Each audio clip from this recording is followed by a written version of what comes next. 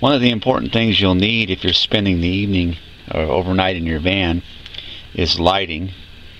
And I'm not going to talk about house lighting of your van off batteries or anything like that at this time. I just want to talk about flashlights and just some ideas and preferences that myself and my wife had. The LED lights, flashlights, I really like them. And there's this one here, this model here, I like it for several reasons. First, it can serve as a flashlight because it's a light on the very end of it.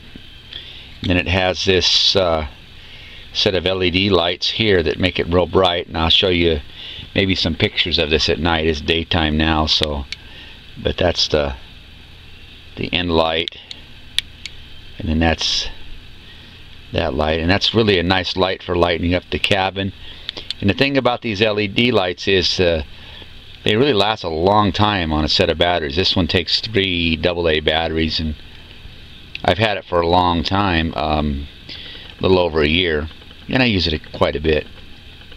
But the real nice thing about these is they have a magnet on the end, so they can stick to metal real well.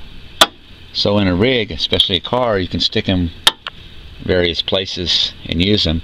And what I've done on mine is I've taken just a simple fender washer and a screw, and I've mounted up there above my bed, as you can see, and then I can put the light right there.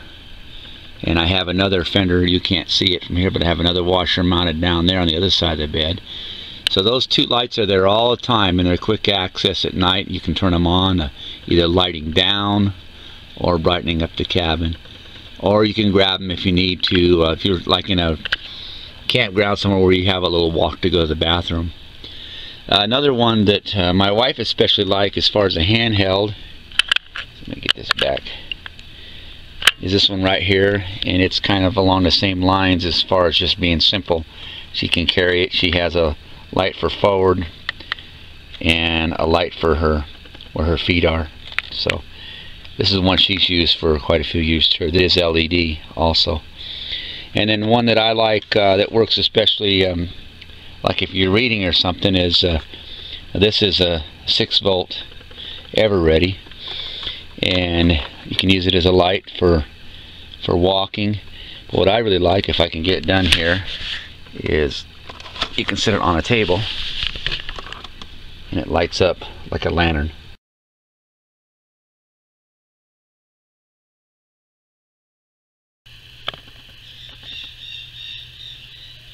A recent addition to the van for us has been this portable toilet. We picked this up through Amazon. It's made by Reliance. It's called a Hassock, and it was fairly reasonable. It was under $40. There'll be a link in the description if you're interested.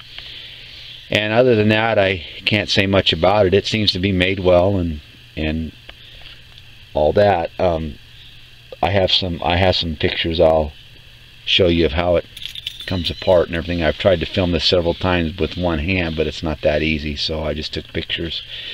But we wanted this on board just for emergency reasons only. Hopefully we won't ever have to use it, but just in case, it'll be there.